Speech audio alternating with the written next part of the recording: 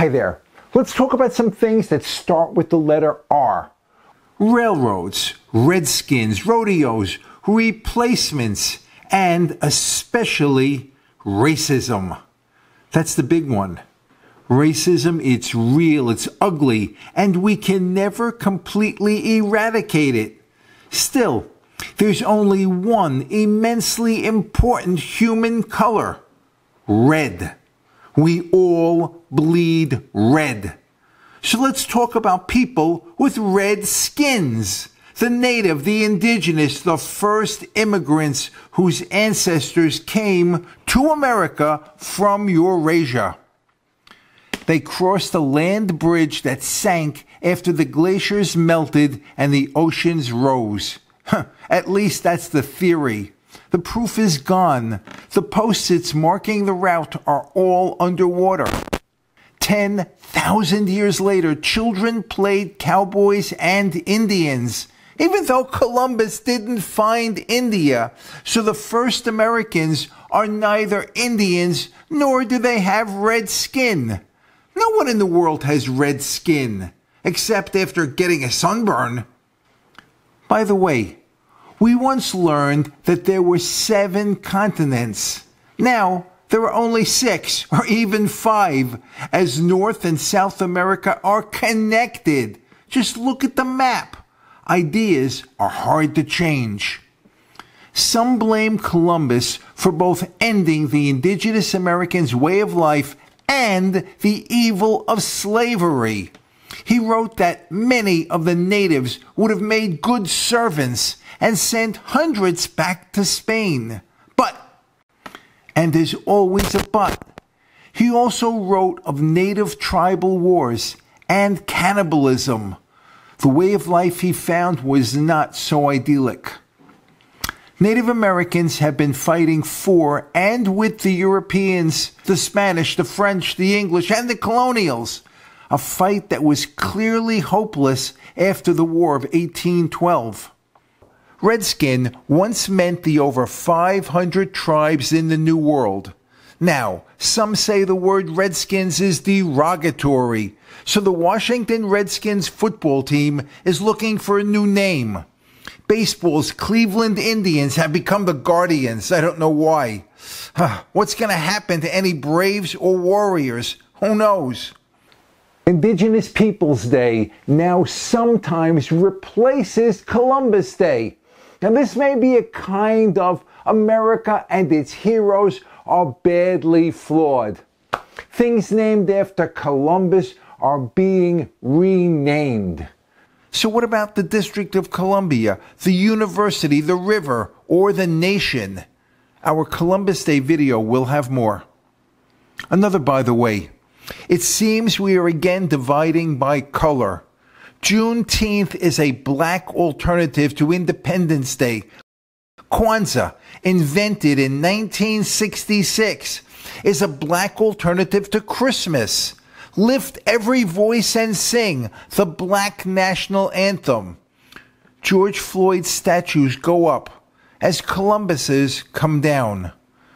Only Black Lives Matter, not blue, white, or even all lives.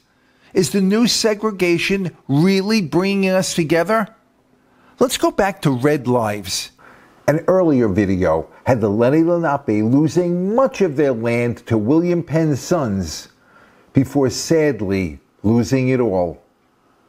Other tribes suffered greater losses. Beginning in the 1830s, some 100,000 Cherokee, Creek, Chickasaw, Choctaw, Seminole, and more began to be brutally relocated to reservations west of the Mississippi River. Their journey to the Great Plains is remembered as the Trail of Tears. The Civil War's end saw millions of soldiers trained in the use of firearms. Many traveled to the Great Plains as settlers, hunters, and even tourists on the new transcontinental railroad. Rifles could kill a buffalo from 300 yards away and not disturb the herd. One rifleman could kill 250 buffalo in a day. The hides were sent to tanneries. Tongues became delicacies. The bodies were left to rot. The Plains nations depended on the buffalo for life. The U.S. government had General Phil Sheridan oversee the slaughter of millions of buffalo to force the indigenous onto reservations. By 1884, buffalo were almost extinct. 50 to 60 million of them had been slaughtered. Sad. No, terrible. Oh, God. Let's go back to Christopher Columbus. He brought the first cattle here in 1493. By the 1800s, millions of Texas Longhorns roamed free. Cowboys drove the cattle 1,000 miles north to the Transcontinental Railroad for shipment to market. Hollywood made cowboys into the great American legend with Stagecoach, High Noon, and Shane, modern movies like Unforgiven, and more. Someday John Wayne will be forgotten, yet those Western cattle drives will never be, even though the open range ended by the 1890s. The drives lasted only about 40 years. But, and here's another but, though we do love a good Western, many portray the Indian as savage. What ended the cattle drives? Homesteaders didn't want the herds ravaging their crops. Threats were made, laws were passed, and barbed wire fences went up. Such a simple thing, barbed wire, but it tamed the open spaces where the indigenous, their horses, and the buffalo once roamed. Oh yes, and more railroads were built, thousands and thousands of miles of track. Sadly, even after the open range was closed and most of the indigenous people had been forced onto reservations, treaties were ignored. Gold was discovered in the Black Hills of South Dakota. Indigenous Americans still cry about the 1890 massacre of the Lakota at Wounded Knee. It remains a revered symbol of colonial repression and native resistance.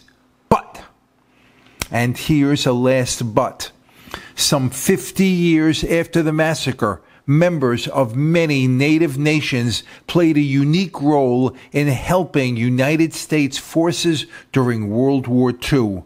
They are remembered as the Code Talkers. God bless them. The story of America has people who were colorblind and people who were racist. We want more of the first and less of the second. So here's a simple, powerful fact to help us get there. We all bleed red. That makes red the most important human color. Period. Red. The blood that flows through your veins, everybody's veins, is red. And when you need blood, you don't ask about the color of the donor's skin. You know I'm right. I am Mike for the Be More Better team. Thanks for watching, liking, and especially for subscribing.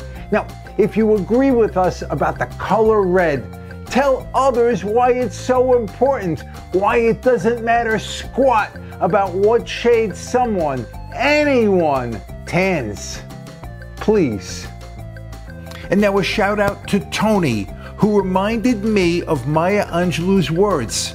Do the best you can until you know better. Then, when you know better, do better. Great words. God bless America, its peoples, and its warriors, and God bless all who live on this wonderful planet. Until the next time, bye now.